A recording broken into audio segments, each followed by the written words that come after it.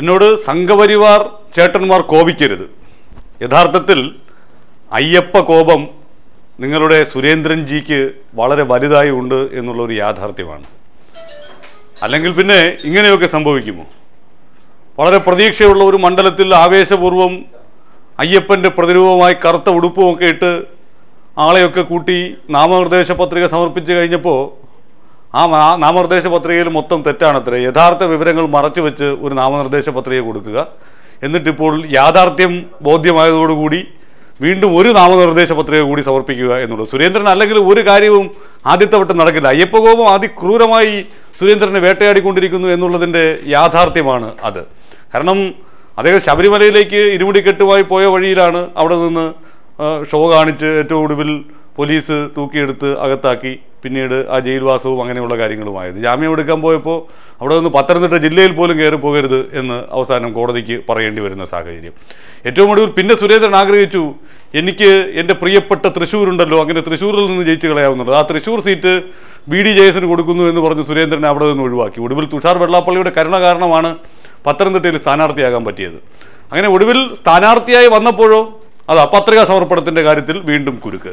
ഒരു കാര്യം ചോദിച്ചോട്ടെ, 243 കേസുള്ള ഒരാൾ, അത് നാടൊട്ടാകെ എനിക്കെതിരെ 243 കേസുകൾ ഉണ്ട് എന്ന് പ്രസംഗിച്ചു നടന്ന കെ സുരേന്ദ്രൻ എന്തുകൊണ്ട് പത്രികാ സമർപ്പണ വേളയിൽ തനിക്ക് 20 കേസുകളെ ഉള്ളൂ എന്ന് പറയുന്നു? അതായത് കള്ളത്തരത്തിൻ്റെയും ഉടായ്പിൻ്റെയും രാജാവാണ് എന്ന് ഒരിക്കൽ കൂടി തെളിയിക്കുന്നു. ഞങ്ങൾ നേരത്തെ പച്ചയ്ക്ക് പറഞ്ഞത് ഇത് തന്നെയാണ്. പ്രച്ഛന്നവേഷവും മോണോ ആക്റ്റും കള്ളത്തരവും ഇത് തന്നെയാണ് മുഖമുദ്ര. അത് പറയുമ്പോൾ ആരും ക്ഷോഭിച്ചിട്ട് കാര്യമില്ല, യാഥാർത്ഥ്യം അങ്ങനെയല്ലേ? ഇപ്പോൾ പറയുന്നു ഈ 243 കേസുകൾ മൊത്തത്തിൽ ഒരു പത്രിക കൂടി നൽകുന്നത് ഈ 243 കേസുകൾ സുരേന്ദ്രനുണ്ട് എന്നുള്ളത് ഒരു തെരഞ്ഞെടുപ്പ് പ്രചരണായുധമാക്കി മാറ്റാമെന്നുള്ളതാണ്. അത് തെരഞ്ഞെടുപ്പ് പ്രചരണായുധമാക്കി മാറ്റാമായിരുന്നെങ്കിൽ നിങ്ങൾക്ക് ആദ്യമേ തന്നെ ആ 243 കേസുകൾ പത്രികയിൽ നൽകിക്കൂടായിരുന്നോ? അതാണല്ലോ സാമാന്യമായ ഒരു ചോദ്യം.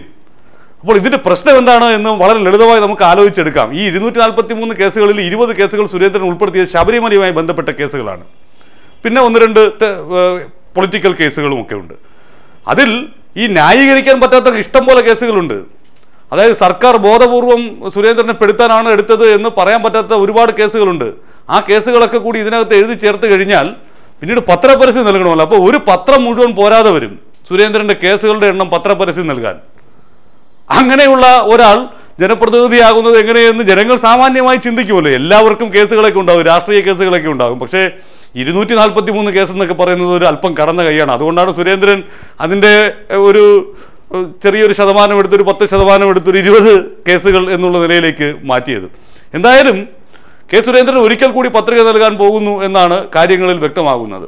അങ്ങനെ ഈ തെരഞ്ഞെടുപ്പ് കഴിയുന്നത് വരെ സുരേന്ദ്രൻ എല്ലാ ദിവസവും ഇങ്ങനെ പത്രിക നൽകിക്കൊണ്ടിരിക്കട്ടെ. അതാണ് കാരണം ഈ പത്രികാ സമർപ്പണത്തിൻ്റെ സമയം കഴിഞ്ഞു പോകുന്നു എന്നുള്ളത് ഒരു ദുര്യോഗമാണ്. അല്ലെങ്കിൽ എല്ലാ ദിവസവും സുരേന്ദ്രൻ്റെ ഉജ്ജ്വല പ്രകടനം നമുക്ക് കാണാൻ സാധിക്കുമായിരുന്നു. ഈ പത്രികാ സമർപ്പണവുമായി ബന്ധപ്പെട്ട അതിനോടനുബന്ധം അങ്ങനെ ശരിക്കു പറഞ്ഞാൽ ഈ കേരളത്തിൻ്റെ രാഷ്ട്രീയ ഭൂമികയിലേക്ക് ഇത്രമേൽ അസത്യം പ്രചരിപ്പിക്കുക, അല്ലെങ്കിൽ നുണകൾ കൊണ്ട് അമ്മാനമാടുക എന്നുള്ള രീതിയിലേക്ക് പോകുന്ന ആ BJPയുടെ തന്ത്രമുണ്ടല്ലോ, ആ തന്ത്രത്തിൻ്റെ ഏറ്റവും പ്രകടമായ ഉദാഹരണമാണ് നമ്മൾ ഇപ്പോൾ കാണുന്നത് കെ സുരേന്ദ്രനിൽ കൂടി. ശരിക്കും മനസ്സിലാക്കിക്കൊള്ളുക, അയ്യപ്പ കോപം അങ്ങേയറ്റമാണ് കെ സുരേന്ദ്രന്. കാരണം അതിൻ്റെ ഒരു വലിയ പശ്ചാത്തലമുണ്ട്. ഒരു സ്ത്രീയെ ശബരിമലയിൽ 50 വയസ്സ് കഴിഞ്ഞ ഒരു സ്ത്രീക്ക് നേരെ ആക്രമണം നടത്താൻ ആഹ്വാനം ചെയ്ത മഹാനാണ്. പിന്നെ ഇരുമുടിക്കെട്ട് നാടകത്തിന് വേണ്ടി ഉപയോഗിച്ച മഹാനാണ്. ആ ഇരുമുടിക്കെട്ട് തറയിലേക്കിട്ട ആളാണ്. ഇതൊക്കെ അയ്യപ്പന് മനസ്സിലാകുന്ന കാര്യമല്ലേ? നമ്മൾ ഷോ കാണിച്ചതുകൊണ്ട് കാര്യമില്ലല്ലോ. ഏറ്റവും അവസാനം NSS തന്നെ പറഞ്ഞില്ലേ, ഈ BJPയും കോൺഗ്രസും ഒക്കെ ഇതിനെ രാഷ്ട്രീയമായി മുതലെടുക്കാൻ വേണ്ടി ശ്രമിച്ചതാണ് എന്ന്. സർക്കാരാണെങ്കിൽ വേറൊരു തരത്തിൽ വിശ്വാസികളെ വേട്ടയാടാൻ ശ്രമിച്ചു, അതേസമയത്ത് അതിനെ മുതലെടുക്കാൻ വേറെ കുറേ ആളുകളും ശ്രമിച്ചു. അത് കോൺഗ്രസ്സുകാരും BJPക്കാരുമാണ് എന്നുള്ളത്. അപ്പോൾ ഇതൊക്കെ നാട്ടുകാർക്ക് മനസ്സിലാകുന്നുണ്ട്. നിങ്ങൾ അയ്യപ്പൻ്റെ പേരിൽ മുതലെടുക്കാനും നാടകം കളിക്കാനും ആണ് നടത്തിയത് എന്ന്.